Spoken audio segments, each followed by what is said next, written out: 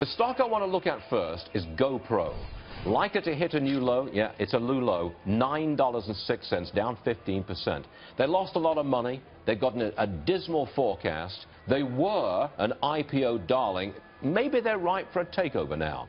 For analyzing all of this, we bring in Ashley Webster, Liz McDonald, Scott Shellady, and Jack Howe. Jack, GoPro. Good product, I got it, but that's their only product. Is that the GoPro story in a nutshell? It is the story in a nutshell. Now, they tried to tell a different story for a while. They were saying, we're creating this whole ecosystem. There's going to be content. We're very social. There's a lot going on here. I'm reminded of, like, I saw a thing on the internet where they showed a picture of an old Radio Shack flyer, and like 80% of the products on there had been made obsolete by the iPhone. We're just not using them anymore. And GoPro, I mean, the phone cameras are getting better and better. Granted, this is a different audience. They're doing very active things.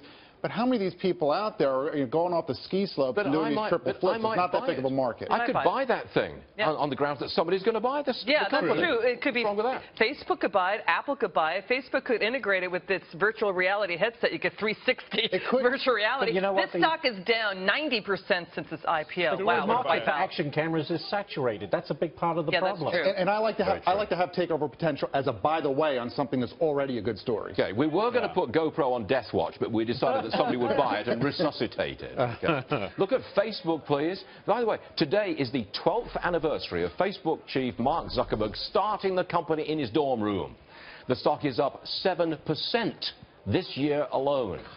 All right, Liz. Take the big picture here. Is Facebook the tech stock of the year 2016? As of February, right? So here's what Zuckerberg's saying. He's saying he wants to connect 5 billion people to Facebook by 2030. There's 7 billion people on the planet. Already more than half of the planet that's on the internet is on Facebook. He could do it. Is that called a monopoly?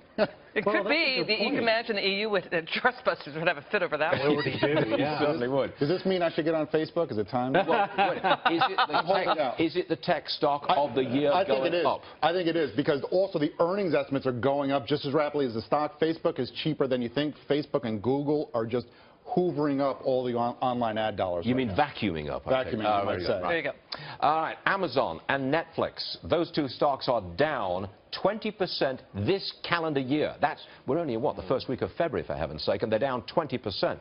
So, do you buy a company like Amazon on the way down like this? I'll go back to you, Jack. Buy Amazon now? I get steamrolled every time I say something negative about Amazon stock. It doubles immediately after. But look, this stock has been rising with no earnings to show because people are very excited, optimistic about the future. As they begin showing more earnings, I have a theory that the reality is going to subtract some of the excitement and the valuation is going to come down. I think Amazon, the company, has a very bright future, but I see some froth remaining in the stock price. Got it.